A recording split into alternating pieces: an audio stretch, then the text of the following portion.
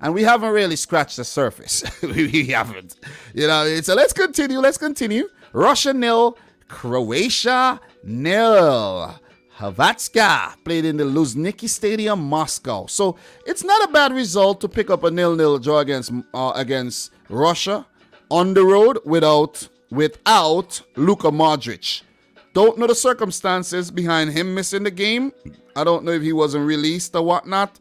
So Adam, if you have anything else on that one, let me know. The bench is kind of light though. I gotta say the bench has a lot of new faces on the bench. But one thing I have to say to Zlatko Dalic, bro. What is your beef? What is your beef against Mislav Orsic? Orsic has to start games. Orsic has to start. Listen, you'll have to put Vlasic in the center and put Orsic out wide or something. But I think with Orsic in the team, you give yourself a better chance of winning games.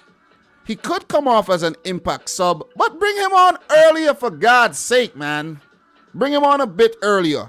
Croatia did get a few chances. I could remember that Kramaric chance, but it was like a snapshot. He didn't really have enough time to settle on that. But overall, it was not the most entertaining of games. Russia did threaten on a few occasions, but it again wasn't the most entertainment, right? It wasn't a well put together entertainment package.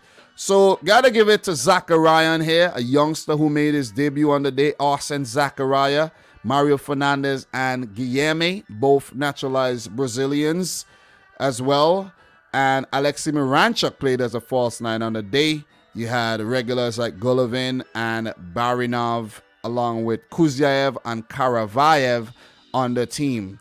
So Igor Akinfeev no longer plays for the national team. We know he has moved on. And the Russian national team has a new manager. His name is Valery Karpin. Let's see how long he lasts. Zlatko Dalic is in his 4th year managing Croatia. And I'm pretty sure a lot of Croatians want him out because he does a lot of BS sometimes, man. Not sometimes, all the time. You see what I mean? Croatia will qualify for the World Cup, in my opinion. I think both these teams from this group will qualify to the World Cup. But you never know, man. You never know. You can't write off the other teams. But that's my picks from this group, Croatia and Russia, to qualify for the World Cup. But I'm having Croatia go through to the playoffs, though. They play too many games. Playoffs, 0-0. Oh, one big thing I have to talk about in terms of this match. Big up to my boy, Borna Sosa, who really wanted to play for Germany. Very, very badly wanted to play for Germany. That didn't work out, and he is now playing for Croatia. Croatia needed to strengthen their left-back position, right? They needed to strengthen their left. The left-back position was their weakest position, in my opinion. And I think they have found a player in Borna Sosa and also Joško Vardiel, who does play left back as well. But Vardiel suffered a little setback. So you could have Vardiel over on the right, because right back has been an issue as well with Šime Vrsaljko, always injured. So look, Croatia, we know the golden generation just made it to the World Cup final. And there was a golden generation back in 1998 as well.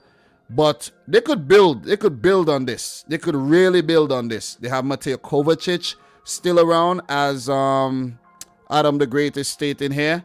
And they have a few good youngsters to actually work on going forward. Antonio Marin, I think, deserves some more opportunity in this setup.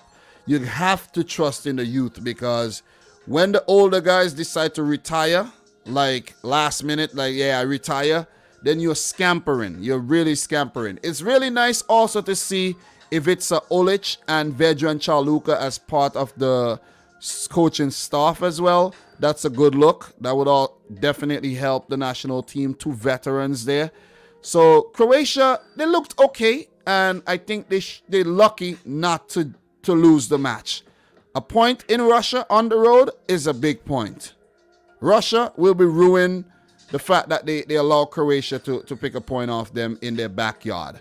So that's my thoughts on this game. I think it was a fair result. No team really lit up the day. But yeah, nothing else to add. Nothing else to really add.